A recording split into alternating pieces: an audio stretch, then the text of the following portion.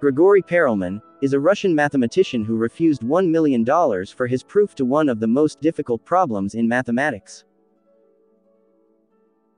Poincaré conjecture. Poincaré conjecture was one of the initial 7 millennium problems designated by Clay Mathematics Institute.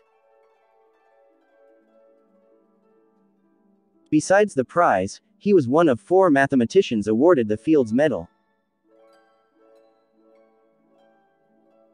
The Fields Medal, often described as mathematics equivalent to the Nobel Prize, is given every 4 years, and several can be awarded at once.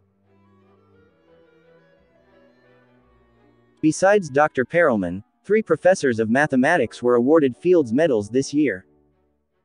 Andrei Okhonkov of Princeton, Terence Dow of University of California, Los Angeles, and Wendelin Werner of the University of Paris-Sud in Orsay.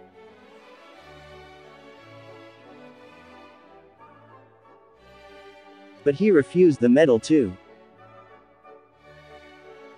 I don't want to be on display like an animal in a zoo. I'm not a hero of mathematics.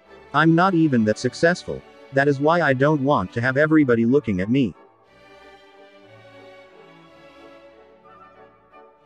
Solving the century-old riddle, Perelman himself becomes a riddle. He was the first mathematician ever to decline the Fields Medal. He is known for refusing all prizes because of the unethical nature of the mathematical community. Grigori had said years before that he would solve the Poincaré conjecture, but no one gave him any attention. Later, when he did publish a proof, the scientific community's first reaction was to claim that it was another wrong proof without taking any look. This saddens Grigori that the community is not taking new ideas seriously. Later, when it was determined that his proof is in fact correct, things changed suddenly. He had job offers from several prestigious universities, mathematicians wanting to collaborate, invitations for talks and many more.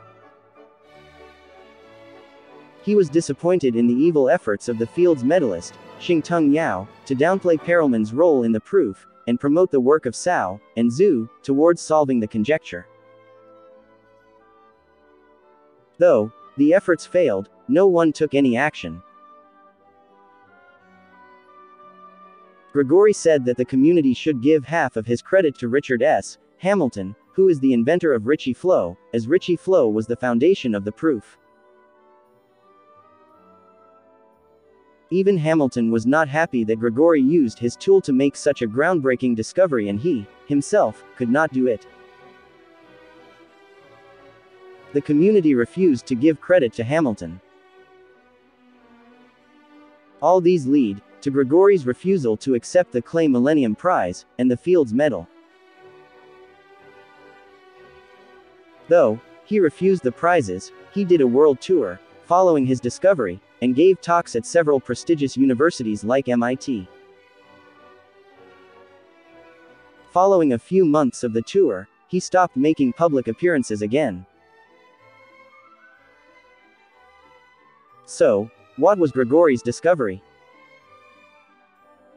Poincaré conjecture was first proposed by a French mathematician named Henri Poincaré in 1904. It deals with topology. If we stretch a rubber band around the surface of an apple, then we can shrink it down to a point by moving it slowly, without tearing it, and without allowing it to leave the surface. On the other hand, if we imagine that the same rubber band has somehow been stretched in the appropriate direction around a donut, then there is no way of shrinking it to a point without breaking either the rubber band or the donut. We say the surface of the apple is simply connected, but that the surface of the donut is not. Poincaré, almost 100 years ago, knew that a two-dimensional sphere is essentially characterized by this property of simple connectivity, and asked the corresponding question for the three-dimensional sphere. He said we can do the same thing for 3 spheres as well, but he couldn't prove it. Grigori Perelman solved this problem by publishing a series of papers in 2002-2003. Poincaré conjecture was solved for cases with 4 dimensions and more, but the 3-dimensional case couldn't be proved, and was considered to be very complex. As a result, the timeline is as follows. In 1904, Henri Poincaré defined the conjecture as a key topology problem. In 1960, Stefan Smale solved it for cases with 5 dimensions and more. In 1982, Michael Friedman solved it for 4 dimensions. Richard S. Hamilton made Ricci flow to solve it for 3 dimensions, but failed. In 2000, the conjecture was included in Clay Millennium Prize.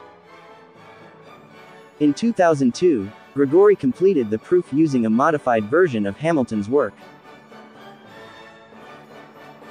In 2010, his proof was accepted by Clay Millennium Prize, but Grigori refused.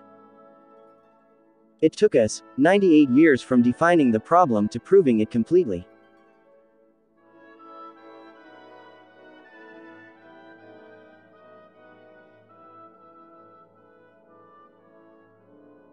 Grigori Perelman is known for solving the Poincaré conjecture and refusing the awards, but very few know that he has made other significant contributions in mathematics as well. In 1990, he made significant contributions in Alexandrov spaces. In 1994, he solved Soule conjecture in Riemannian geometry, which was unsolved for 20 years. In 2002, he solved the Poincaré conjecture, which was unsolved for 98 years.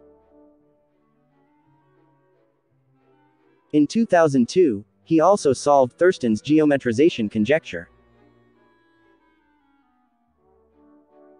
Based on a 2019 study, the IQ of Grigori Perelman is 172.